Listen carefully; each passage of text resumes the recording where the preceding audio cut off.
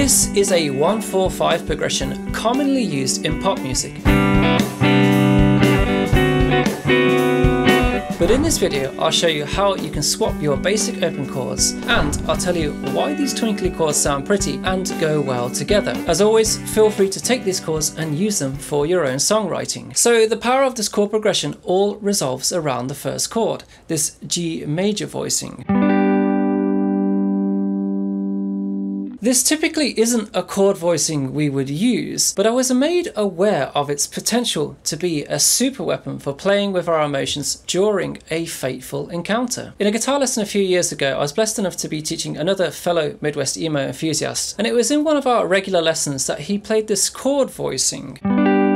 But it wasn't that chord itself that caught my attention, it's what he played after that really caught my ear. He showed me that this unconventional chord shape could be augmented by just making a few simple finger adjustments, unlocking a wealth of chord voicings perfect for speaking to that inner emo self. By taking a finger off, barring across the 7th fret here, changes this G major to a G major 7.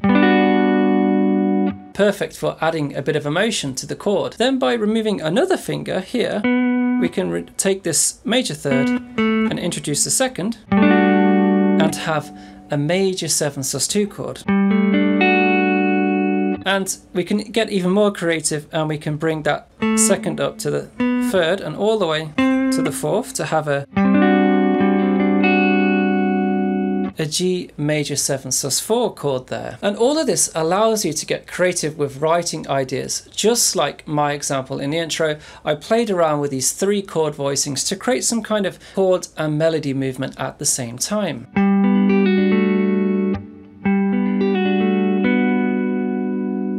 And the other neat thing about this chord is it's a fantastic setup chord to introduce more chords and create a chord progression. In our case, I went with the highly popular 1-4-5 progression, but I wanted to give a feeling of a twinkly alternate open tuning by using some of the open strings in standard tuning here. And I did that with the 4 and the 5 chords. So I chose a key I knew I could fit the higher open strings into quite easily, and that ended up being the key of G major. So for our 4 chord, I ended up with this C sus2 voicing.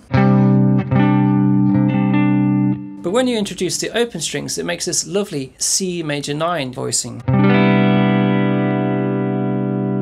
And for the 5 chord, it's typically a dominant chord. And we've got our D7 voicing you could play here. But when I introduce the open strings, we get that B and E notes, and it makes this lovely, unique D13 chord. And as the 5 chord has a lot of tension and resolves perfectly back to the 1 chord, we can go from here to the... And that's why this chord progression just loops and sounds so lovely. In the intro, you heard how this chord progression sounds in a clean, pretty picking pattern. And now I want to take a similar approach, but this time I want to do something with more of a sparkly, overdriven sound and something with single coil pickups. But before we get to that example, I'm curious to know if there was a chord that you learned that changed everything for you. If so, let me know what that chord is down below in the comments, and perhaps it was from a particular song.